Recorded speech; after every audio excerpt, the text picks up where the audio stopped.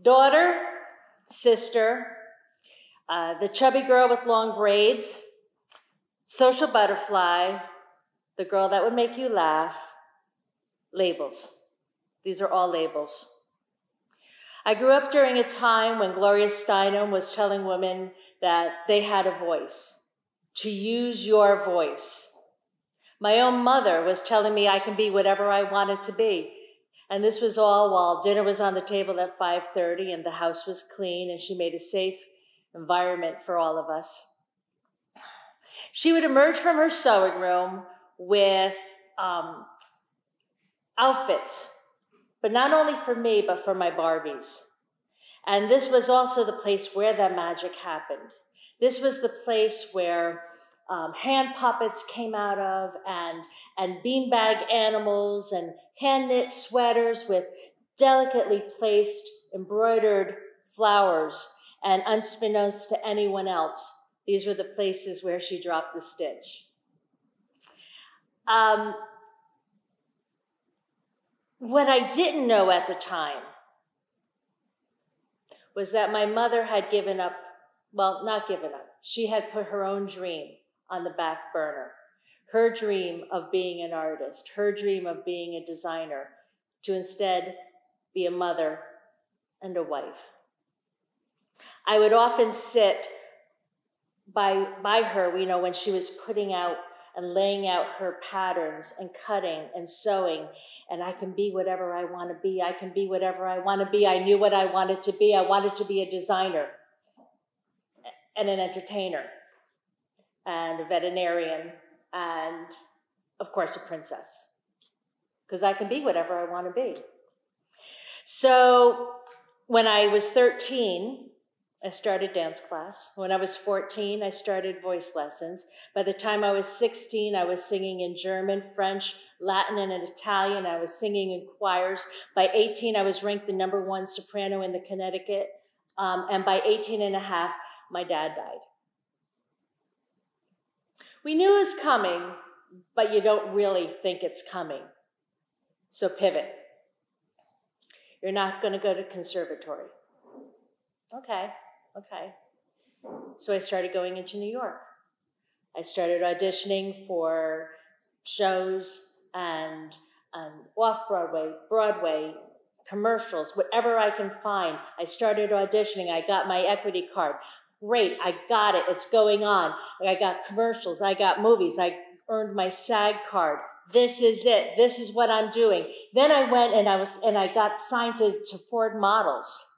And now I'm like, oh, this is it. I know what I want to be. This is my voice.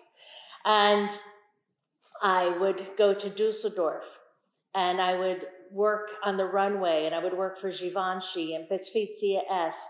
And this was it. I felt it.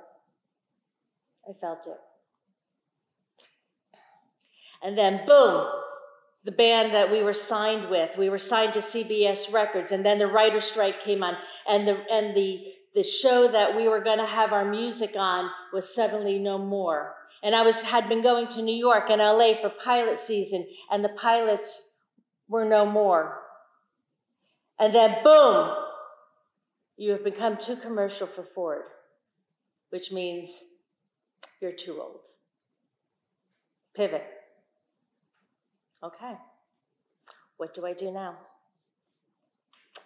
Well, I realized that I had been singing. You know, I was a singer, and I was a musician, and I was singing jingles, and I was singing backup, and I was wearing these clothes, and I realized that wasn't my voice. That was their voice. I was interpreting, but it wasn't mine.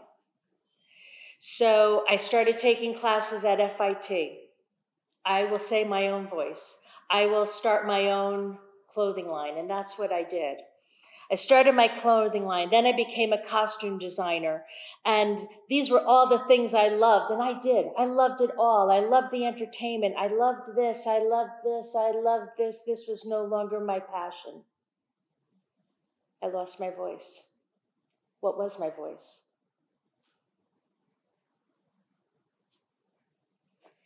I can be whatever I want to be. So what was missing? Wife. I met my husband by chance meeting. He was attentive and charming and cute. And my family loved him. My friends loved him. The only problem was he was on the other side of the country. This would never work. So he was very determined to make it work. So I was thinking, you know what? Here's my princess. Is this my knight in shining armor? This is my prince who's going to take me away and protect me, and we will have this beautiful life together. This was the missing part. I was his princess. This is it. So we married on a beautiful, but hot day in June, and everyone was there to celebrate, and on this wonderful occasion. And this was my time. I was going to come full circle and had to have dinner on the table at 5:30 and to make a clean house and a warm environment. Wait, was this my mom's voice? Well, my possessions were packed in the truck, and they went off to its new adventure, the new adventure. And we hopped in the car to start our drive cross country. And sooner had we started out on our journey, the light slip was flipped. And it started off small. What he didn't say that. He must not have said that. I think I heard that wrong. We're tired. It's just we're tired. He would never say that. He didn't mean it, and I'm just being sensitive. And then it grew, and it grew to break her down, break down the wall, break down the self-esteem, break down her spirit. And then it came into, you call that art? And this is the man who loved everything that I did. This is the man who loved the free spirit. This is the man who loved my art. This is the man who loved the creativity. He loved this. You call that art? What are you, gluing things together? I could do that. Now you're just getting lazy. What are you, nuts? I didn't say that. You're getting fat. You really want to do that? You want to wear that? What are you thinking? Why don't you get a job? No, not that job. Another job. You should get another job. And this started happening. And it became very fast. And it's like the frog in the boiling water. You don't realize it's going on.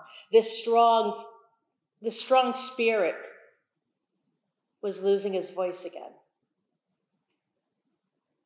And then came the apologies. I'm so sorry. I wish you didn't make me do that.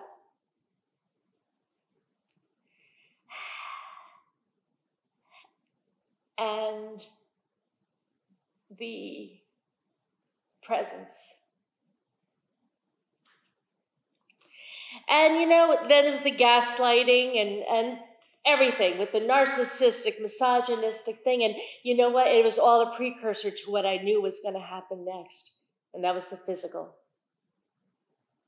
But as long as he was a fireman, he was a paramedic, he was a medic, he was a pillar of society, he was all these things. If you met him, he was the most amazing person on the world. As long as he was this, that would never happen. Not yet. Because he had his own story playing out. But this was not a victim label. I was not going to allow that one to come in. I instead had a stronger label that I was going to do. And that was survivor. I would not allow that to happen. So I came home to open arms, to encouragement, to support. But now what would I do? You can be whatever you want to be. All right, I became stronger. I reconnected. I started performing again, but this way it was my voice performing. I started creating my art again. I founded an art collective, and I started to mentor artists. As far as my own voice, I found it in my art. I once again had something to say. I am daughter, sister, friend, survivor, entrepreneur, artist. I am Meg, and I am my own damn princess.